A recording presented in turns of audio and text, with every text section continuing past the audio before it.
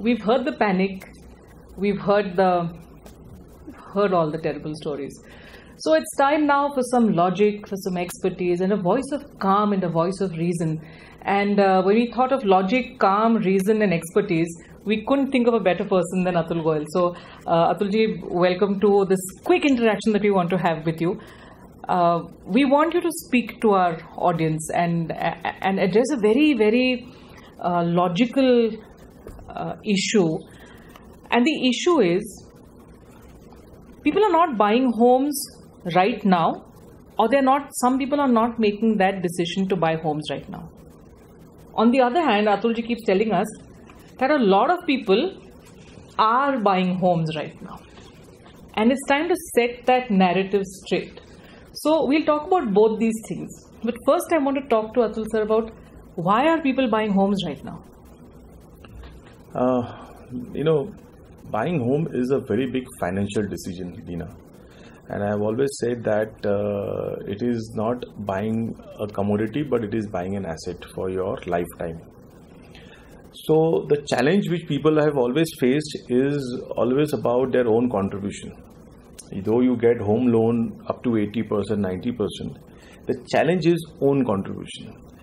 And the best part financially what has happened with the buyer in last 1 year is that the percentage of saving has gone up, because the percentage of expenditure on wasteful expenses, which they should go out, buy clothes, have gone down.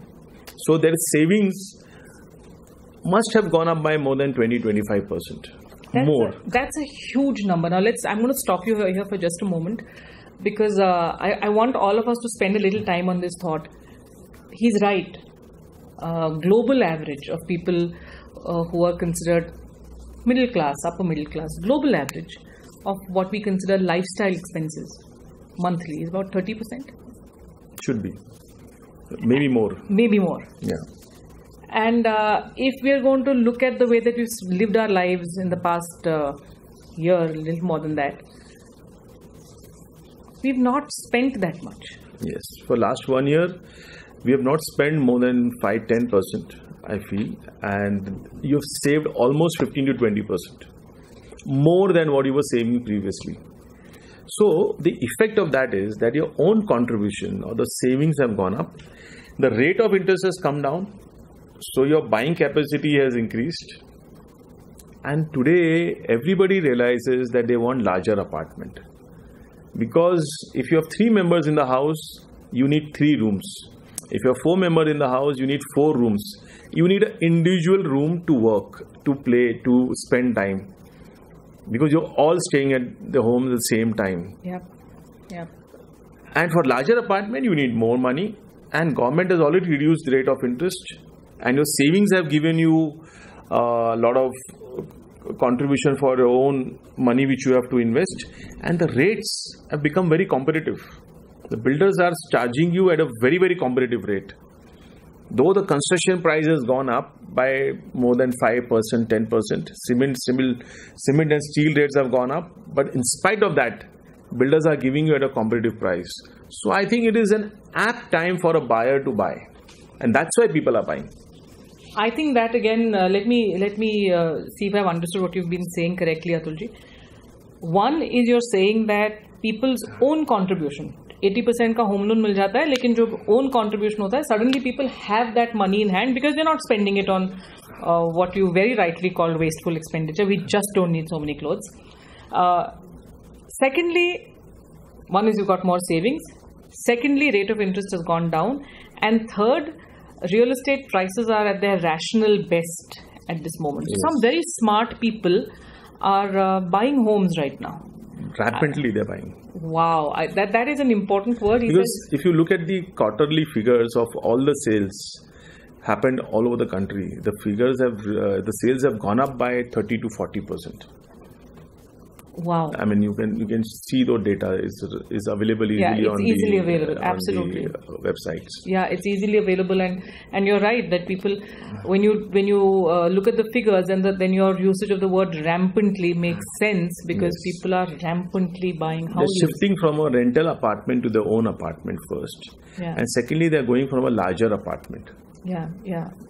So I think this is one of those paradigm changing times in history. So when history looks back at us, they'll say, hey, you know what, this is that period. Yes, there was a pandemic. Yes, there was a lot of panic, and yes, terrible things happened, but a lot of people made some very smart choices and created assets for a lifetime. Now this is something, Atulji, I want you to speak with our audiences about, because you say this very often, that we need to understand and really internalize the difference between an asset and all other classes of instruments in which we spend money, invest money. Whatever. Yes. So can you spend a little time with us explaining to us the difference? No, if you give a choice, I mean, you will be surprised if you have to compare 4 important things in your life. One is the house which you stay. Second is ornaments, gold, diamond.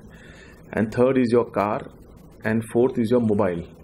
Now, if you ask somebody, a lot of people get confused, and they also consider car as an asset. Yes. But if you look at the economic definition of a car, it is a consumable item.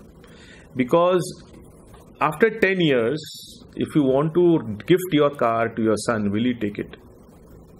Absolutely not. He will say, I need a latest model and I need a better version of the car. Absolutely. If you use your mobile for 3 years and you try to gift it to your son, will he take it? No way. I want the latest model. That means you consume that model. Yeah, yeah. But at the same time, if you buy an apartment and if you want to gift it to your son, will he take it or not? Definitely. Definitely. Definitely, and he'll be so proud of you. Absolutely. So, what is an asset? Asset is something which you give it to your family, and they feel nice to receive it. Whereas car is been consumed, mobile is consumed, and gold is a currency. Yeah. If you look at the economic definition of gold is a form of currency. Absolutely. You can exchange gold and buy anything on behalf of the money or currency you pay. Yeah. So it is not an asset.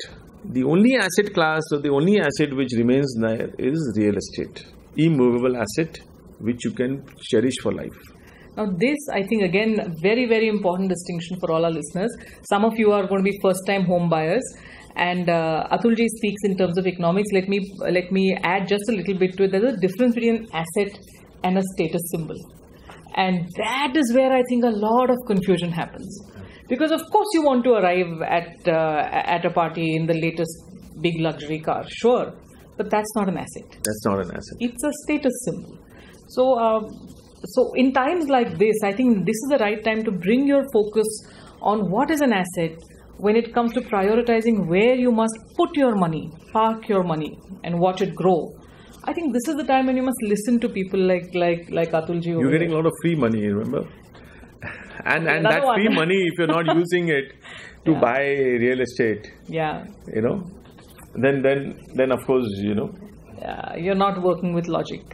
So there's this very beautiful campaign that you're running right now, which is Ghar Ho To No Dar. And I feel this is the thought behind Ghar Ho To No Dar. Because Atulji has always said that as long as you have this complete security of an asset that you've built, not only, you don't never buy a house for yourself, you buy a house for your family, you buy a house for your future. And if there's one thing the pandemic has taught us, it's that Ghar Ho To No Dar. However, the reason that we called him in for this interaction is one step further. Atulji has just told us that you have saved 15 to 20% extra over the last 12 to 14 months. Government has reduced rate of interest. Real estate prices are rational. So it's not just Ghar Ho To No Dar, it is Ghar Kharidna Ho To Bhi No Dar. And would you agree with that? I agree completely. So that's what we leave you with. Ghar Kharidna Ho To Bhi No Dar. Thank you so much for your time today, sir.